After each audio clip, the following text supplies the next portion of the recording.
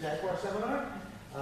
Today we have our very own Kunal Mooley who got his PhD here at Caltech in 2015. He went to Oxford as an NC research fellow. Now he's back here at Caltech as a Jansky research fellow with a joint appointment between NRAO and Caltech. His research focuses on astrophysical transient phenomena, especially neutron star mergers, and he's leading the JAGWR program, not the CaJAGWR, we'll talk about it, at the VLBI, dedicated to the study of radioactive loads of neutron star mergers and other gravitational sources. Good night. So thank you for that introduction, Alan, and good afternoon, everyone. So thanks to the exceptional efforts from people in the LIGO-Virgo collaboration, in fact, we have some of them right here in this auditorium, we have now entered an era where we are routinely detecting gravitational wave sources. And out of the 20 or so events detected so far in the past 4-ish years, one event clearly stands out, and that is GW 170817. And I would argue that that is because it was accompanied by electromagnetic radiation across the spectrum. GW 170817, together with its EN counterpart, made an enormous impact in fields as wide-ranging as gravitational physics, jet and cosmology, nucleosynthesis, equation of state of neutron-rich matter. And the journal Science named the discovery of the EM counterpart as the 2017 scientific breakthrough of the year. And finally, the impact, of course, can be seen in the 400 or so refereed publications that have resulted from this event over the past 2 years. So I'm thrilled to present today about the EM counterparts of GW 170817 and future GW events. And I'd like to acknowledge contributions from my collaborators, and especially Greg Hallinan and Mansi Kasliwal, who are professors here. Okay, just in case anyone in the room doesn't know what GW 170817 is, just in case, just quickly go through the captions here, and that's the minimal introduction that is necessary for this event. Okay. So the outline of my talk is as follows. I will introduce the astrophysics of mergers and EM counterparts, then go on to talk about GW 170817 and what we learned from its EM counterpart, and then end with a discussion of the astrophysics that we will learn from mergers detected in LIGO-Virgo runs 03 and beyond. And I will only focus on binary neutron-star mergers and neutron-star black hole mergers. So let me give you a big picture first. Mergers detected through gravitational waves are the end products of massive binary stellar evolution and serve as important probes of the evolutionary history of our universe. A typical L-star galaxy like our own produces a massive binary system with component masses larger than about 5 or 8 solar masses once every few hundred years. Now, if these two stars are close enough, they will undergo Roche lobe overflow, or there will be material transferred from the more massive star to the secondary star. And what this leaves behind is a helium core or a helium star, which will eventually, this star will eventually end its life in a type 1bc supernova explosion. Now, if the binary survives this explosion, as some of you may know, there are kicks imparted to the neutron stars or the remnants during the supernova explosion. So it depends on whether the binary actually survives or not, this explosion. If it does, there will be a second stage of mass transfer during the high mass X-ray binary phase. And as the secondary star actually expands and starts dumping material onto its companion. So the system now eventually becomes dynamically unstable, and this leads to the formation of a phase called the common envelope phase, where the secondary star is now expanded and completely engulfed the remnant star, which is the neutron star in our case. So if the binary now survives this phase, in fact, the common envelope phase is the least known, I would argue, of all the phases of binary stellar evolution. So if the binary survives this phase, then what it will give is there might be a final stage of mass transfer further, and then this common envelope will give you a neutron star orbiting a helium star, and further stripping of material will take place from the helium star, and finally this will lead to a second supernova called an ultra-stripped supernova. So most binary systems are known to theoretically survive this supernova explosion, and if the post-supernova orbital period and the eccentricity, especially if it's large enough, then the binary will eventually merge in Hubble time, giving you high-frequency gravitational wave radiation. So now what is special about binary neutron-star mergers and neutron-star black hole mergers as opposed to binary black hole mergers is that tidal stripping of these stars leaves behind a lot of neutron-rich material, and this can give rise to EM signals. This is just a simulation of two neutron stars merging, and shows you firstly that this tidal disruption occurs, and shows you the various ejecta components that give rise to these EM counterparts. So this is the same simulation shown as a series of frames now. It can be seen that some of the tidally disrupted material forms an accretion disk or a torus. We can have accretion disk winds. We can have polar ejecta, and there is some material that is dynamically ejected at subrelativistic speeds that is more isotropic than the rest of the components. And in some simulations, we also see the magnetic fields orienting themselves in jet-like structures. So both thermal and non-thermal emission is expected from neutron-star mergers. And Latimer and Schramm back in 1974 showed that, or proposed that a significant amount of material should be released in such mergers, in fact, comparable to about few % of the solar mass. And this material undergoes our process nucleosynthesis, and as a result, the heating of the material then gives rise to thermal signature called a kilonova or the macronova. So over the past couple of decades or so, there has been an evolution in the kilonova models. I think Lee and Paczynski back in 1998 first proposed that we should have these R process heating, and the kilonova signal should peak in the ultraviolet. There were more detailed calculations later on, and full atomic data was eventually used. And these works later found that, in fact, since a lot of heavy elements are formed, the ejecta should be very opaque, or the opacity should be very large. Therefore, the radiation should leak out in the near infrared instead of ultraviolet on time scales of about 10-ish days. On the other hand, now, if there is neutrino bombardment, the electron fraction of the ejecta is going to go up, and such a scenario can be envisaged in a case where there is a long-lived magnetar, for example, as the remnant of the merger. And this will give rise to lanthanide poor ejecta, and a blue signal peaking on timescales of a few hours will come through instead. And that's this part. So let me just quickly change the lighting a little bit because it's a little hard to see. Okay, that's better. Okay, so in summary then, lanthanide-rich ejecta gives you large opacity, and a signal that will peak in the near infrared on timescales of 10-ish days. If the ejecta is lanthanide poor, you'll have lower opacity, which means that the UV or blue signal can come through, and that's where the kilonova will peak on timescales of less than about a day or so.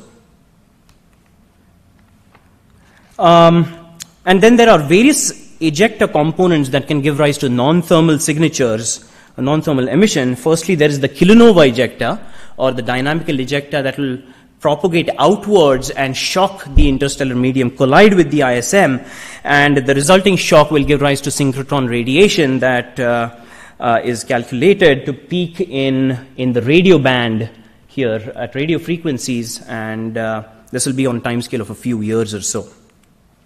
There were two influential papers around the year 1990 that suggested that neutron-star mergers would give rise to gamma ray signals, or brief bursts of gamma rays observable on the Earth. And these gamma rays could be produced through, let's say, interactions between neutrinos and antineutrinos. So the picture looks something like this. You have the black hole remnant here of the merger, and then you have an accretion disk or torus.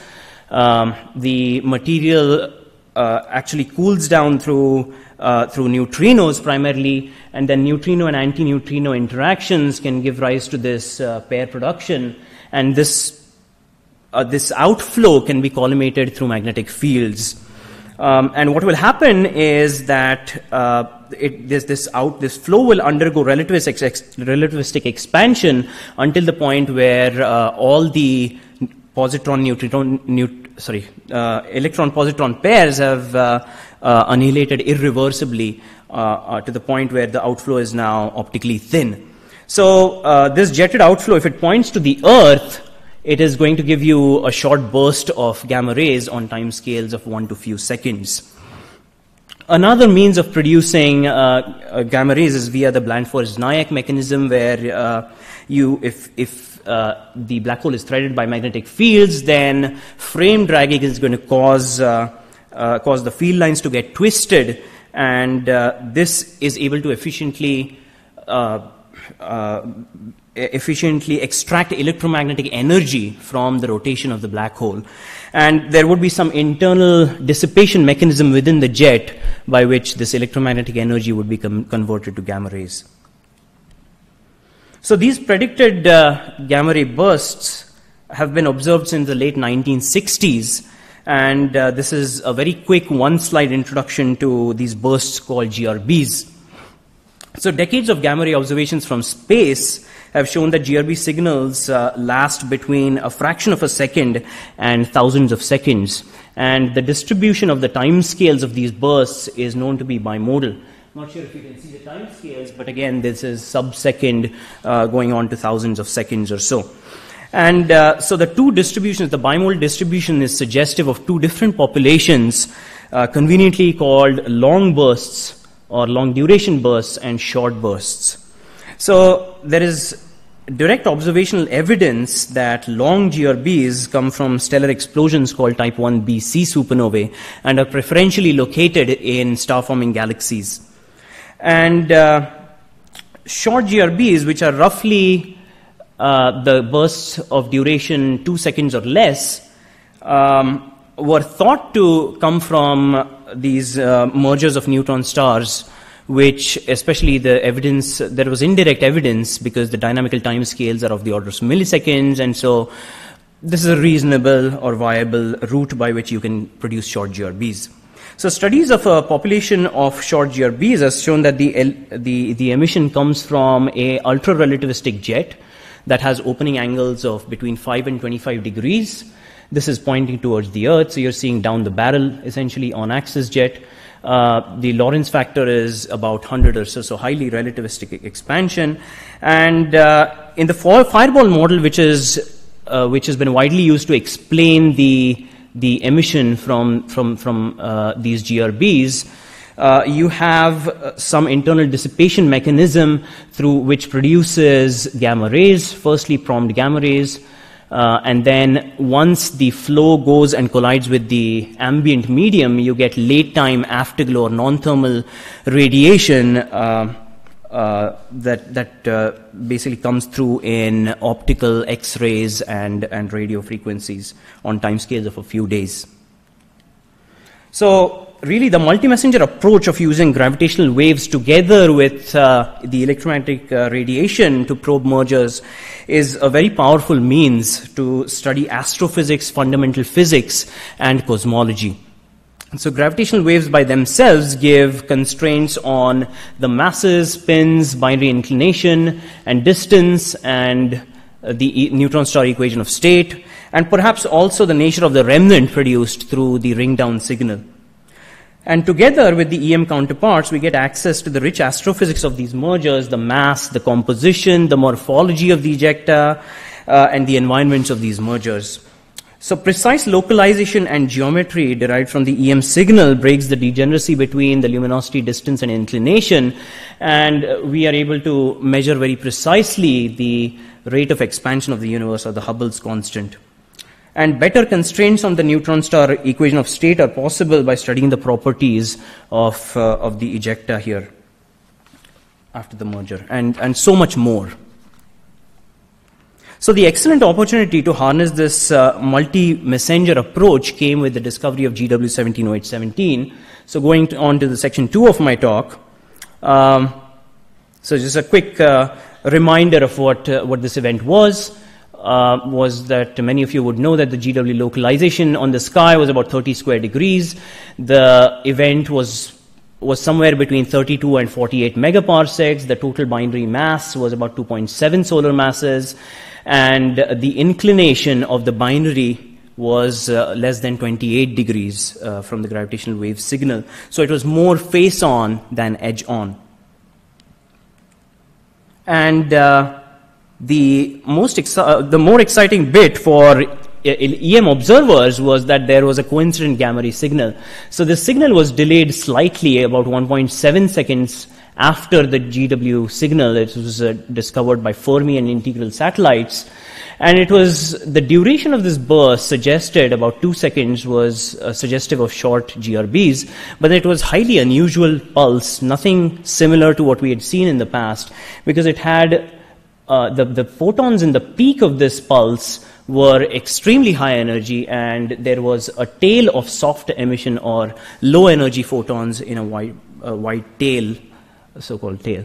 And if you compared the energy with other short GRBs, it was about 10,000 times less bright. So it was a complete outlier in terms of what we knew of regular short GRBs at that time. Okay, so really then the question arose whether this is really a typical short GRB or whether this is something completely else, completely different. And so the EM observers went and used every single telescope they could to point at this location of the sky, trying to find other EM signatures. And it was first found in the optical about 12 hours after the event, this highly unusual transient that was localized to this NGC 4993 galaxy. It was at the right distance and at the right part of the sky. And soon it was found that this was very likely the counterpart of the gravitational wave event.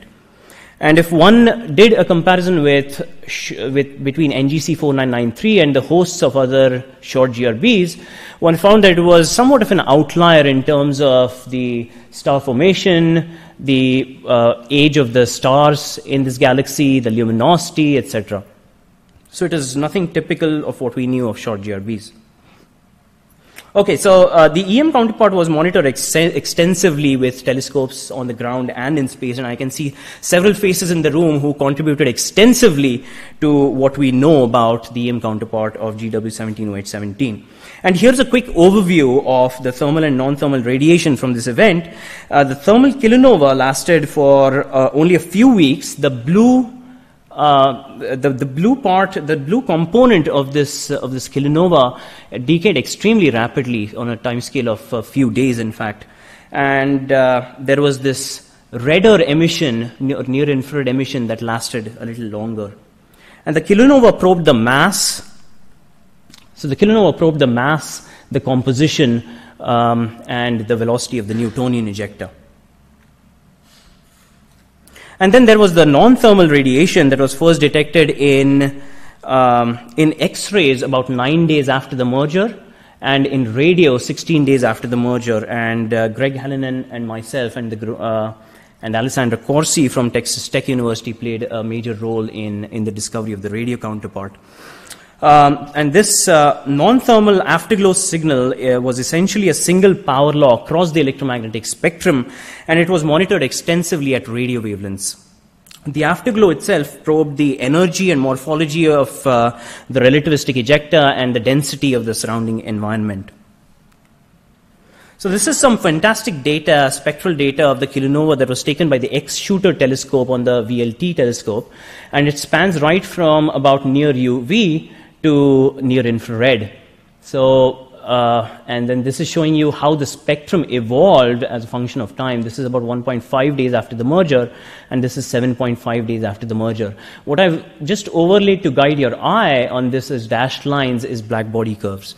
And you can immediately see that this is so surprisingly similar to black body emission. And maybe the students in the room will appreciate that if something looks like a black body, then we should have the opacity is actually quite large, and this is exactly what we found. Another really fascinating thing, what you can just read off from this plot is, in fact, these broad absorption features tell you what the speed of the ejecta is. So let's take this 1 micron, for example. At 2.5 days, it shows a absorption feature with a full width half max of roughly 0.2 microns. And what that implies is that the ejecta is traveling at about 20% the speed of light. So some really fun things you can do just looking at the data by eye. And if you do a more detailed calculations using models, and so at about 2 days after the merger, there were some probable detections of cesium and tellurium absorption features that were reported in the optical spectrum. And a little later, about 5 days after the merger, there were absorption features such as neodymium that were reported. So these are, again, possibilities that seem exciting but need to be confirmed. And then Mansi actually did a fantastic job collecting data from the growth collaboration. So this is a worldwide network of telescopes. And what she found is that the total optical luminosity really faded very quickly, or went down very quickly. And the blackbody curves that I showed you in the previous slide, you can convert them to an effective temperature, right? So this is photometric data now that you can use to really pin down the temperature as a function of time, and that is decaying rapidly as well. And now, I'm sure most of you have heard of the spherical cow expansion. And we can use this sort of simplification that whatever the morphology of the ejecta, we just assume a spherical outflow, and convert the luminosity and temperature to a length scale. And so this is shown in this plot, and then you can convert that to a speed. So it seems that early times show high velocity, and then at later times there's about decreases to about 10% the speed of light.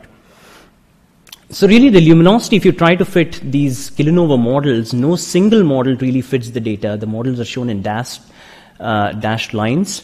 And what this means is that we need two components to explain the data. There needs to be a faster blue component that peaks at earlier times, and slower red component. And this is again consistent with what the theory predicted several years ago, right?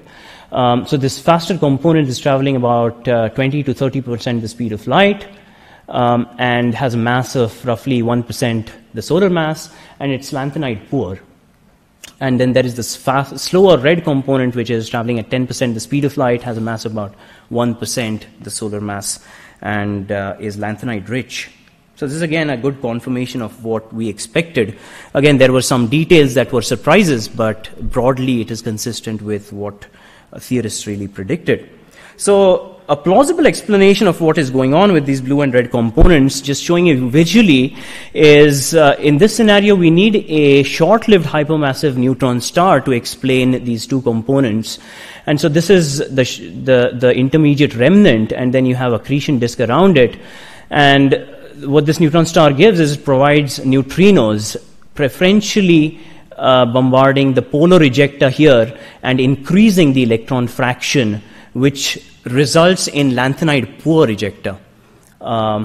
And that's why the blue light can escape through at early times. And the accretion disk is shielding this neutrino bombardment, and so the equatorial ejecta can remain electron poor and gives rise to lanthanide rich ejecta that, and therefore we see only the red signal peaking at later times from this ejecta. So that's basically what the consistent picture so far is, as I've seen. I mean, there are alternative explanations, but this is the sort of consensus so far. And again, this mass of the ejecta, which was a few % of the solar mass, was consistent with the predictions made back in 1974 by Latimer and Schramm. Okay, so if we quickly then go to the periodic table of what is going on, then we see that it is somewhat of a consistent picture, is that at early times you see this blue kilonova, which has to be lanthanide poor, and you see cesium and tellurium features in the ejecta. So these are not lanthanides, and that's consistent. And at later times, you have this red kilonova that has to be lanthanide rich, and you see neodymium features in the spectrum. Again, possible features of neodymium, but it's again a self-consistent picture there. Okay, so Mansi actually pointed the Spitzer telescope, and between 30 and 80 days after the merger, she saw a rapidly declining emission at 4.5 micrometer wavelength. And what this possibly suggests, and she tells me this, that this may be indicative that there is a high abundance of heavy nuclei, specifically those which have a half-life between 2 and 4 weeks in the ejecta. So going back to the periodic table, then Mansi's observation may imply the presence of species like osmium, radium, and europium in the ejecta. So these highlighted in black. Okay, so this is a very simple cartoonish picture of what we know of the kilonova, is that there is a fairly isotropic sort of material that is ejected at speeds of around 20% the speed of light. But really, the prompt gamma ray signal that we saw implied a much faster outflow. So what I've shown here is that if you calculate the optical depth due to pair production for the gamma rays, it's given by this formula. The numerator is simply the number of photons that were seen in the pulse, and the denominator is just the surface area of the shell that is emitting these gamma rays, and sigma t is the scattering cross section, of course. And so if you say that the ejecta is Newtonian, which means that gamma is approximately 1, then you get a huge optical depth, which means that you shouldn't see the radiation should all thermalize, and you shouldn't see any non-thermal radiation. But we of course saw non-thermal gamma rays from this event. So if you plug in gamma of about 3 in this equation, then we can bring down the optical depth to about 1. So now we can start seeing the gamma ray photons really. So the Lorentz factor has to be at least about 2 or 3 in order to explain the gamma ray emission. So about traveling about 95% the speed of light. And this would naturally be explained if we had a jet in the system similar to short GRBs do. And then these are the viewing angle constraints with respect to the Earth that we received from LIGO and Virgo GW signal. Okay, so we collected some really valuable radio data over the first 100 days after the merger, and these data did not show any obvious jet signature in there. So what we saw was the slowly rising radio emission. And we could immediately rule out a short GRB-like event where the jet is directly pointing towards the Earth. Because in this case, you would have a declining afterglow rather than a rising light curve right here. And we could also rule out a simple off-axis jet because where the jet is actually pointed at a certain angle with respect to the observer, and in this case you would expect a steep rise followed by a peak and a shallow decline. So just think of relativistic beaming here. What is going on is that when a photon emitting source is traveling at some angle with respect to an observer, it only emits in one over a cone which has an opening angle of 1 over gamma. And once the flow decelerates and the Lorentz factor decreases to 1 over theta, where theta is the angle between, let's say, the outflow and you, the observers, only in that case you're going to see the photons from this relativistic source. And so this is what the sharp rise actually means, is that you're seeing only photons later on when it has decelerated. And really, what we could nail down is only a single kind of an outflow, which is a wide-angle outflow. And this was completely new. We hadn't seen in any of the GRBs so far this kind of an afterglow, this slowly rising afterglow. And it implied that this outflow that we were seeing, relativistic outflow, had to have significant radial or angular structure. And this was fairly intriguing and exciting for all of us because it was something completely new. Okay, but really, this again could be explained if there is a jet, and if the jet is interacting with this neutron-rich material, then it's going to give rise to this, bubble-like structure that I've shown in red here. And so this outflow is consistent with the presence of the jet, but just that the fate of the jet, if it exists, is unknown, because it would be either a successful jet where the jet penetrates this neutron-rich material, or it gets completely choked by it. And in this cartoon image, of course, the merger ejecta is in blue, the jet is in yellow, and then this interaction, also called a cocoon, is shown in red. So even 200 days after the merger took place, there is no consensus in the community as to which of these scenarios is the right scenario. And you can see that this large body of publications that are trying to deal with this issue but reaching no consensus. And this was also very hotly debated in conferences worldwide. But really the controversy was finally resolved through very long baseline interferometric observations that we carried out about several weeks after the gravitational wave event took place. And this VLBI technique actually really relies on collecting data from a wide range of radio telescopes. And here we combine data from the very long baseline array, the VLA in New Mexico, and GBT in West Virginia. So this is really something like a giant continent-wide telescope that is giving us an extremely high-resolution snapshot of the merger ejecta, of the radio source itself. And what we were trying to see is what is really the morphology of the ejecta, and is it consistent with one picture or the other.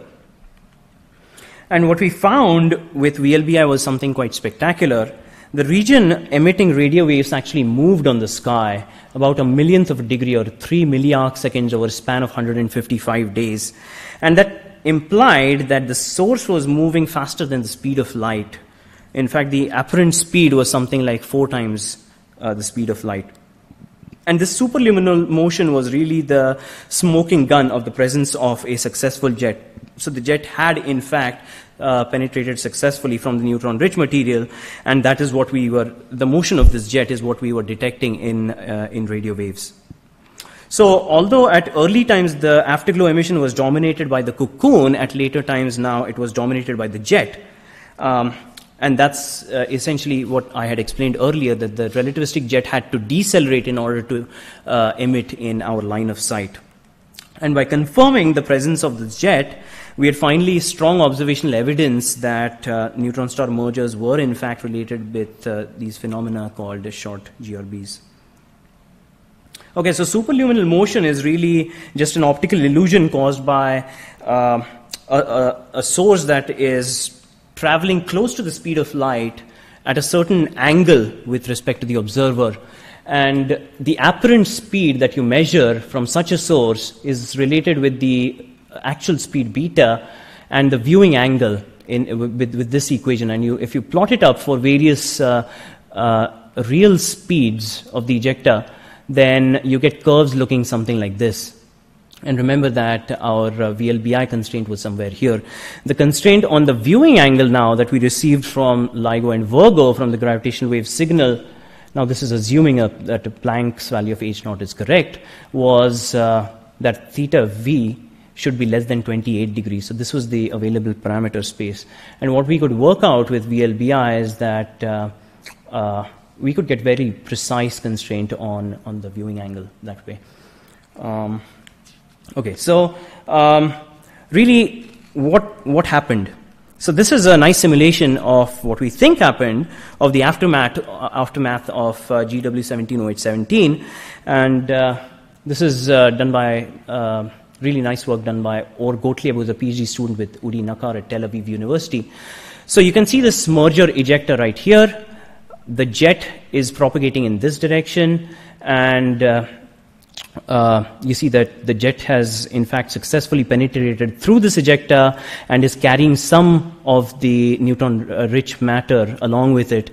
And this wide structure is what we are seeing at initial times, and at later times we start seeing the jet. And the motion of the jet is what we are detecting with the VLBI. Okay, so here's a quick summary of the EM counterparts that we saw. There were two components, lanthanide rich. Lanthanide rich was likely equatorial or isotropic. There are a few percent of solar mass traveling at about 10% the speed of light. There was lanthanide free ejecta that was likely polar, and about 1% the solar mass traveling at somewhere between 20 and 30% the speed of light.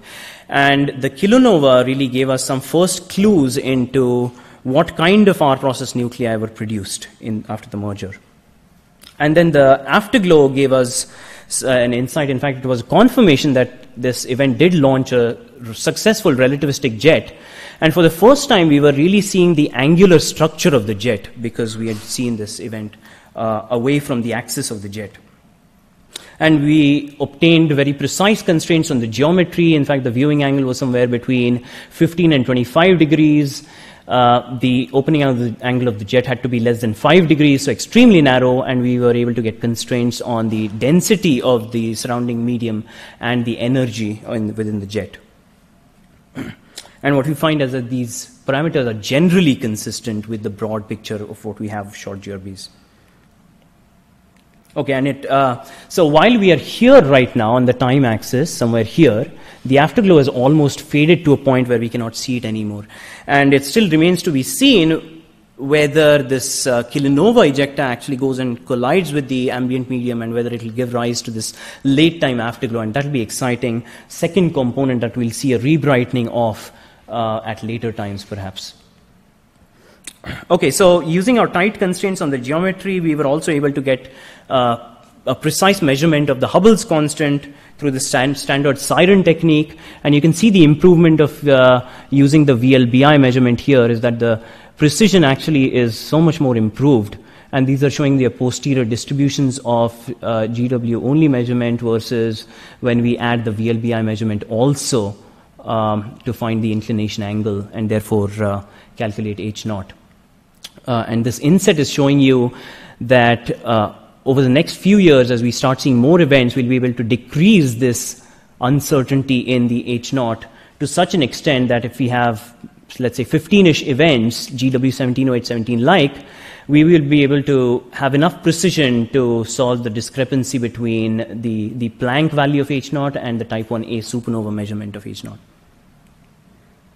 Okay, so really looking forward, GW17 or H17 was a unique event, but it represents only a very initial exploration of a very rich scientific landscape.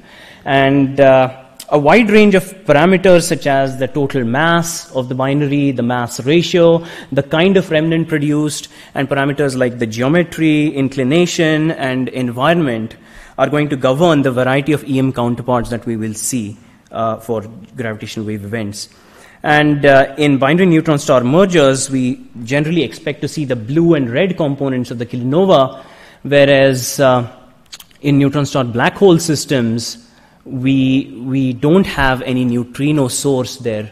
This short-lived hypermassive neutron star, it directly is a black hole, so we may not see the blue kilonova. In fact, there would only be the red kilonova there. The absence of squeezed polar ejecta means that the jet won't have anything to interact with and will escape freely, therefore leading to cocoon-free emission. And then finally, in the small fraction of events where the orientation and distance are favorable and relativistic outflows are produced, we will see coincident gamma rays with gravitational wave sources. Okay, so very quickly then, in the next maybe 10 minutes or so, I'd like to cover this last section of what astrophysics will we learn from these EM counterparts in the future or in the coming decade or so. And this in no way is a complete list. Through better understanding of the kilonova, we will be able to get some understanding of how the enrichment of R-process elements takes place in the universe. And together with gravitational wave signal, we will be able to obtain strong constraints on the neutron star equation of state. From the afterglow, we will understand the jet launching and propagation and how gamma rays are produced. So this is still a bit of an unknown, actually, surprisingly. And we can also use these mergers as fossil records for binary stellar evolution and try to understand the bits and pieces that we still haven't figured out in this aspect of stellar evolution.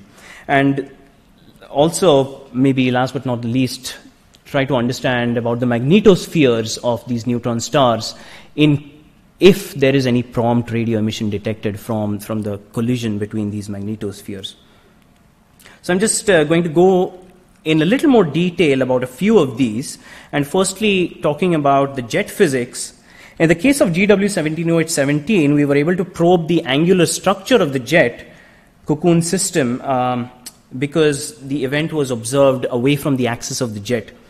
And so this has really not been possible with any of the gamma ray bursts so far because the emission is so much more dominated by the core of the jet because we're seeing it directly down the barrel. However, most of the gravitational wave events that we will see will be off-axis, away from the axis of the jet, and that presents us with a good opportunity to probe what lies around the jet. So these angular structures is what we can probe, similar to GW 170817.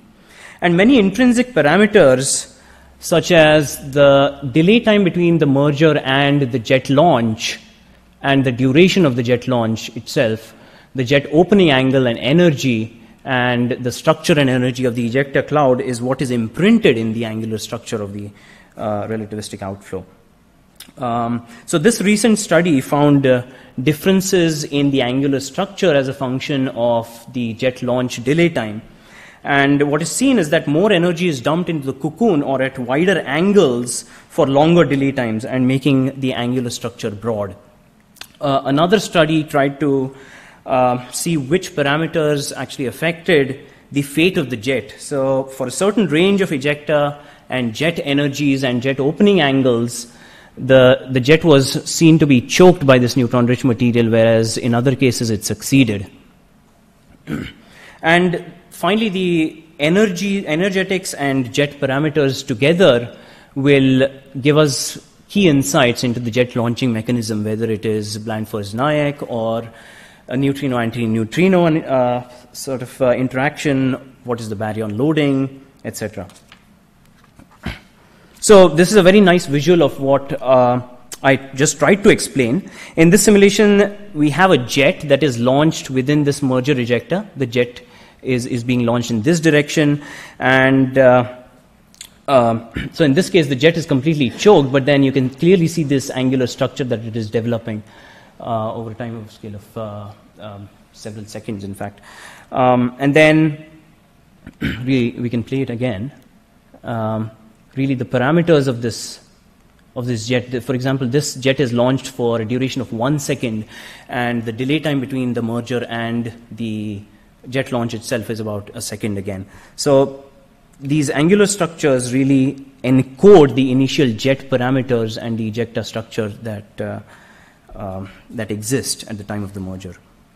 And one of my students, Fee Makatini, is trying to explore which angular structures may be consistent with the afterglow light curve. So we've done a meticulous reprocessing of all the afterglow data that has been collected from all telescopes in the radio, optical, and X-rays, and we are starting to find these fine details that have been missed in the past that reveal the kinks in the light curve, if you will, that give clues into what might be the real angular structure of this relativistic ejecta. And so all previous studies have really used angular structures obtained either from hydrodynamical simulations, which unfortunately have many free parameters, or they have used simple parametric forms like Gaussian, power law, etc. So while the overall trend of the light curve, the smooth rise and the sharp decline are captured by these models or by these profiles, the finer details are missed. And with these exquisite data, Tapir postdoc, Wenbin Liu, and I are trying to explore if the shape of the light curve can be directly translated into an angular profile with analytical techniques. Okay, another interesting area where EM counterparts will play a crucial role is stellar evolution. And this is a simplified version of the evolutionary sequence that I presented during the introduction. You start with the massive binary, the massive star goes supernova, the secondary star expands, and there is common evolution phase, and then the secondary star goes supernova, and finally we have this birth of this compact binary system that will take anywhere between several millions of years to billions of years until the merger, and this is something called the delay time there. So if we can understand this delay time, then we can work out our way backwards and try to understand what were the parameters at the time of this birth of the coalescing of this compact binary system. So a little bit of reverse engineering parameters, like what were the masses, what were the initial separations, and what was the eccentricity of this binary system at birth. And this will really give us insights into the poorly understood common envelope phase of stellar evolution.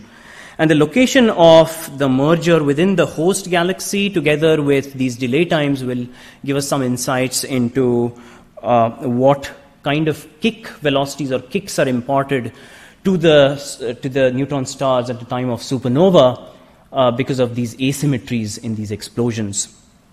It may also be possible to pinpoint the birth sites of these compact binary systems within the host galaxy if we know all these parameters. And finally, we can try to make all these inferences meet with evolutionary models and try to make them agree, and ultimately understand about the progenitor binary system and, of course, about stellar evolution itself. And for doing all of this, an understanding of the merger delay time is very important. So there may be substantial uncertainties in the delay times that are calculated for individual mergers, but if you take a distribution for a sample of mergers, then you'll be able to beat the uncertainty down quite significantly.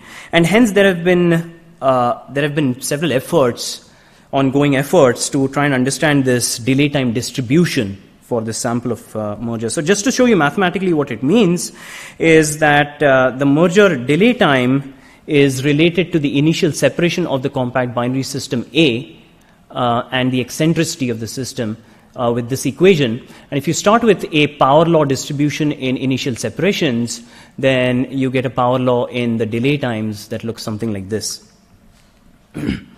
Now, the initial orbital separation of the massive binary stars approximately follows a 1 over A kind of a relationship.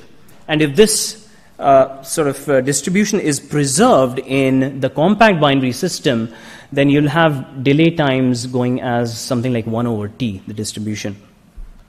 But really, the common envelope phase modifies this quite significantly because it reduces the separation by 1 or 2 orders of magnitude.